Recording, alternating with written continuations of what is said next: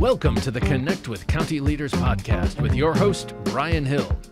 Hello and welcome to Connect with County Leaders. I'm Bryan Hill and with my esteemed guest, John Morrill, who is the Acting Director of Fairfax County Office of Environmental and Energy Coordination. John, welcome to the Connect with County Leaders podcast. How are you doing? I'm doing fine. Thanks. Yeah, how was your Thanks Thanksgiving? for having me. How was Thanksgiving? It was good. It was quiet. Just spent it with a special friend. So, we are doing these podcasts on our strategic plan. The environment is always is up. I think it's number 9. When people hear this, it's going to be in December. But I still wanted to see how your Thanksgiving was, even though we're going to be hearing this in December. So I just want to make sure everybody understands. I appreciate your interest. Family first, right? Yep. Okay. So environment and the energy is one of the 10 focus areas of the county's strategic plan. What is it in your office role in helping implement strategies that support climate action and sustainability? Right. So our office, OEEC, works with and coordinates activities across with virtually all agencies on actions that reduce energy use. We spur the use of cleaner energy or use alternative technology to help reduce carbon emissions that cause climate change. One of the wonderful things about working on pollution reduction and general sustainability. Did you say wonderful things? Wonderful. Hey, we got to have fun doing this. I'm going to see how much fun you're going to have after we go through all these questions. All right. In the end, it's ultimately about improving quality of life for people. Correct. And so the measures that we encourage people to do to reduce carbon emissions, they also reduce local air pollution, and that helps air quality and the air we breathe. But when you say alternative technology, what types of alternative technologies are you thinking about for Fairfax County? Well, it even though it's pretty not brand new, but electric vehicles. Right. I mean, electric vehicles are in the last 20 years they've come on strong, and they're still coming on strong. That's the kind of thing that is really essential to our climate goals. And this is something that things are changing. Things are constantly evolving. When I was early in my career, electricity wasn't something that you heated with. Mm-hmm. I mean, it was like, no, we burned coal in a power plant, 30% efficient. Right. Transport that wonderful, useful power miles, and then just turn it into simple heat again? Right. No. So early in my career, we were all about, no, get rid of electric heat. That's not good. Now, decades later, the generation of electricity is much, much cleaner than it was 40 years ago. Correct. And so now we realize that, using electricity for cars, using electricity for heating, this is now cleaner than the use of the fossil fuels. So I'm going to ask you this, and I know we're going, and this is probably off topic just a tad, but when we say looking at it cleaner for the use of, without using a lot of fossil fuels, when we have electricity and electricity generation, it still has a little bit of fossil fuel to create it. Do you see in the future, in the near future or the far future, where fossil fuels won't be needed to create electricity? It'll be in the mid to far future. We're moving there rapidly, mm-hmm. But just because the battery technology, another alternative technology, batteries are not fully developed yet, not totally affordable for widespread use. We're moving there. Okay. All right. Well, we're also trying to reduce the county's greenhouse gas emissions. It's a huge task, and you guys have done a very good job of getting us in a decent place. We'll take a whole of county government to do the approach. What are some of the actions that we are taking now to meet our goal in carbon neutrality, and more specific to the county operations by 2040 or 2045 or 2050, because that's a moving target for us. So what are we doing with greenhouse gas? Right. Well, the first thing we have to do is understand how much greenhouse gases we're responsible for, and then identify how to reduce them. So we're focusing on what I call the big three: energy efficiency, increased use of renewable energy, and electrifying things. With regard to energy efficiency, thanks to some work that our unit was doing with the Parks Authority, we were recognized with an award from a statewide organization just in October for energy improvements, retrofits at the South Run and Cub Run recreation centers. Nearly 50% reduction in energy use there, which is huge because those rec centers also have aquatic centers, and swimming pools use a lot of energy. Yeah. So this is the kind of thing, just replacing older equipment with newer upgrades, reducing energy use. It's an investment up front, but then it pays for itself over the long term. Energy efficiency is important. The second one is renewable energy. We now have solar rooftop panel systems on 3 buildings, and we've got a queue of 16 more buildings. Okay. So we're using renewable energy at the source, which also then reduces our utility bills and reduces greenhouse gas emissions. Third thing is the pursuit of electric vehicles, and which is also a challenge.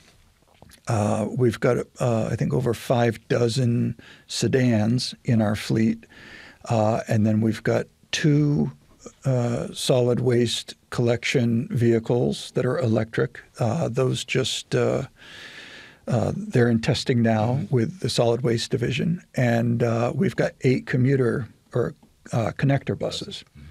So it's a challenge, but it's a challenge because we can only procure the equipment that the manufacturers are making. Correct. And so the county government has a lot of specialty equipment, a lot of heavy equipment, fire trucks, loaders, leaf collection vehicles. This is not the sort of thing that your GM and Ford are rolling out on a regular basis. Right. And so while Fairfax County is pretty big, we can't move the market. Correct. So we're well, it's a business proposition for the GMs and the Fords as absolutely. well, right? And all the other vendors. So I just want to go back on renewable energy. We have those 3 sites. One is in Reston, one is the Woodlawn Fire Station, and the other is a Sully Community Center. And you said That's 16 right. more in a queue. Yes. And we also talked about the electrification. Charge Up Fairfax is what we're doing as well. That's for the community. I think we should speak a little bit about Charge Up Fairfax because you want to push towards EV. And we need to be able to provide our residents with the ability to charge up at a decent rate and a quick rate. And we're a community. We don't need to see cords all over the place for trickle charging because that's what they would get. We need the 220 volts, and we need to be able to plug in, get it done, and then move forward. How's that program going? It's going well. So as you noted, so we've got our work that we're doing for county operations, but we've got a number of growing programs for the community, both residents and businesses, because the community is where 95% of the greenhouse gas emissions happen. And so to serve the community, we've rolled out the Charge Up Fairfax program. This effort where staff and consultants work with homeowners associations to help them navigate the decisions and really the feasibility of, okay, where can an HOA or condominium locate its EV charging so that the residents can use it? Because ironically, everybody says, oh, the electric vehicle industry is saying, oh, charge at home. Well, there are thousands of homes in Fairfax County that are members of condos or HOAs where they have they might be low-rise townhouses or walk-ups, and they don't have their own driveway. They don't have their own garage. And so, no, we don't want to see trip hazards of the extension cords running from your townhouse. I got to tell you, I was in Alexandria, and I was walking in Alexandria, and there was the plastic overlay that hides the wires right in the sidewalk. And I immediately said to myself, I'm calling the city manager to talk to him about the trip hazard, because what we're trying to do, again, and we have places in Fairfax that have the same situation, but have your what we call the EV charging more acceptable and closer to where people are. And we will have more EVs going forward, but we need to have places or banks to allow them to be charged in a way where it's not a tripping hazard. Because it was amazing to me to see how many cords were coming out trickle charging. Now, a trickle charge takes at least a day to charge your car. So let's imagine what I was walking through in Alexandria, and I hope we're not going to do that here in Fairfax. No, we've made it clear. We've had inquiries to our office asking, are we gonna allow this like Alexandria allows this? And we got in touch with Land Development Services, and it was clear that no, this is not going to happen in Fairfax. So when we look at the power grid and the amount of electricity needed, are we good with Dominion and Novak to ensure that we have the significant amount of electricity for us to move these projects forward? Yes. And so part of this Charge Up Fairfax program, we are in active touch with Dominion reps on every site, and we coordinate with them. And so we're working to ensure that people can do it safely, install these. It's up to the HOA, ultimately, their board of directors and their residents, to decide if they want to make the investment, which the Charge Up Fairfax program provides a modest reimbursement to cover some of their costs as an incentive. But it's ultimately up to the HOA. They've got this go, no-go decision, but it's informed by communication with Dominion. Okay. So I got one more question for you, and I just had a thought, and I'm sorry if you don't have an answer for this. You could just say, I don't have an answer for this. But as we continually grow our electric vehicle fleet, i.e. buses, can we use where we charge it there and then reuse the electric that the buses generate back to help us with our power production in our facility at that site? Don't have a definitive answer, but I'll tell you that that is something that Dominion is extremely curious about. And that's something that one of the reasons that they did the pilot program that the school system is participating in is because Dominion wants to see if, in fact, when the school buses aren't running but they're connected to that battery, can Dominion enable it so that the battery can essentially help power the school. Yeah. So that is something that vehicle to grid, it's sometimes called, is something that, or in this case, it could be vehicle to the grid or vehicle to the building, is something that's a very exciting area that a lot of money's being spent to research. I like vehicle to the building because all of the majority of electric school buses and or buses are on our site. Where we have buildings, and I would love to see us charge a vehicle and then have it maybe at the heliport, powering up our heliport, because we have a bus ramp there. So there's a lot of interesting things that we could be talking about. Sorry to get off topic here for you. That's good. But I have another question. We hear LEED. Yes. LEED. What certifications and why do we go for LEED certification? And why is it important in your view? Well, LEED, Leadership in Energy and Environmental Design, is really the most widely used green building certification program in the world. It's run by a group called the U.S. Green Building Council, and it's really become the standard for adding legitimacy to advanced building practices that make buildings more environmentally friendly. And so you can enter into the LEED system as you're designing a building and target different levels of certification depending upon how advanced your building is. And it's everything from energy efficiency to waste management to indoor air quality they cover. And so LEED certification, again, it legitimizes that you built a superior building for its environmental quality. there are 4 different levels. There's just certified, silver, gold, and platinum. And we're excited that the county just got its first platinum certification for a fire station in Woodlawn, in the Mount Vernon area. That is something that a lot of people. There aren't many platinum buildings in the country, and that it was a fire station is a strong achievement for the county and for the Capital Facilities Group that designed and built it. Well, there is a cost associated with doing these buildings and maintaining these buildings, but there's also our ability to reduce costs because they're energy efficient in such manner. So we're achieving our climate goals for our community. The question I have is, how are we working to achieve them other than what you just mentioned? What other goals are we striving to hit with our climate plan? Well, the climate plan is twofold. There's both the reducing the carbon pollution, also called mitigation, reduce the speed at which climate change is happening.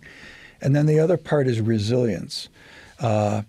Because we're now at a point where we realize, okay, the climate's already changing, and we use the expression, things are getting wetter, warmer, and weirder. Let me say that again? Wetter, warmer, and weirder. Now, I'm not going to be able to say that 3 times fast. I just want you to know. Weirder is things like just more storms, yes. and I still find that thunderstorms in December and January, they're pretty weird to me. I mean, you expect a snowstorm, you don't expect a thunderstorm. Correct. But it's that kind of odd or stronger bad weather that is the weirder part. And so a big part of climate action for Fairfax County is we've got an award-winning Resilient Fairfax plan, which we're implementing now, which includes measures as broad as more focused protection against flooding, stormwater improvements, really mapping the areas of risk in the county, and then taking measures to reduce the risks. One of the biggest hazards we have from climate change is heat. Excess heat is deadly, and there are a lot of people in the community that may not.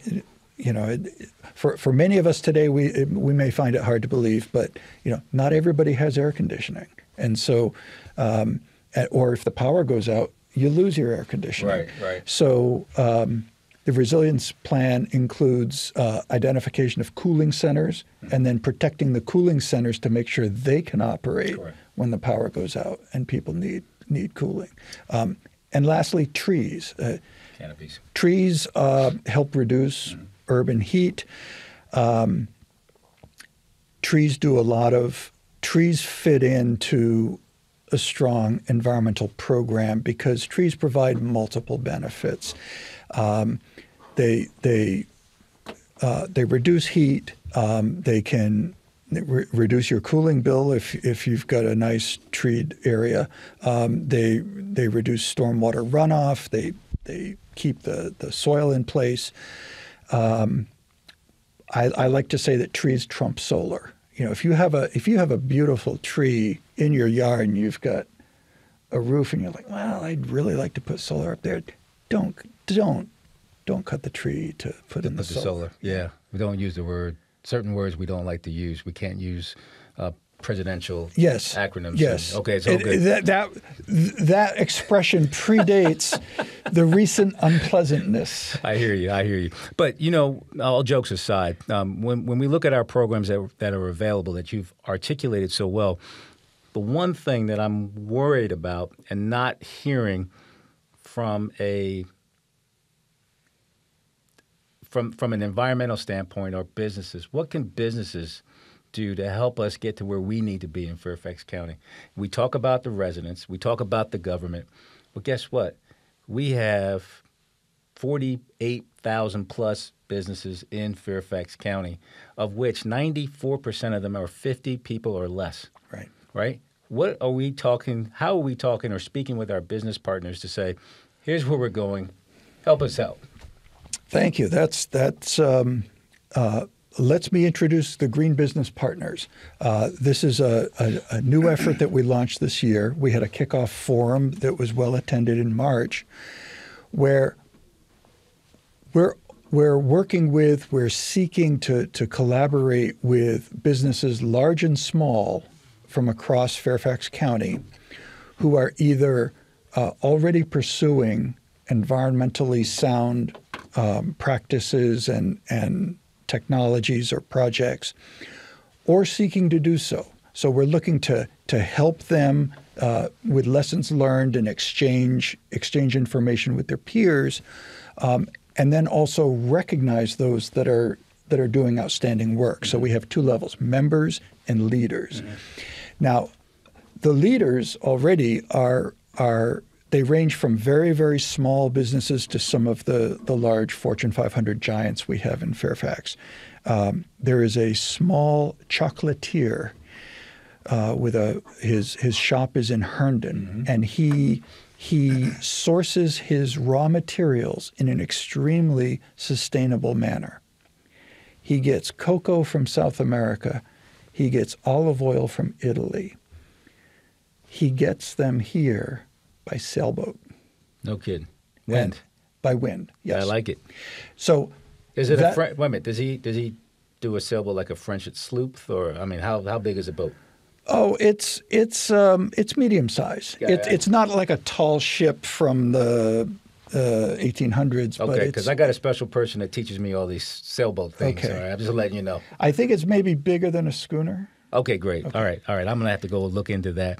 But, when you say things like that, it just sparks my curiosity to say, why don't we have an environmental excellence forum and we award folks who are working with us and publicizing on a regular basis? Why don't we create, and if we have not created, when shall we create where we can put that forward to see how we can galvanize business? We had this successful Green Business Forum in March. Mm-hmm. We would love to move that forward, make it bigger, and get more participation by businesses so that, yes, we can both recognize the good things they're doing, but we also think it would be helpful if the businesses had a bit of a megaphone themselves. Correct. To really let others know that, hey, we are leaning into this we're leaning into climate action.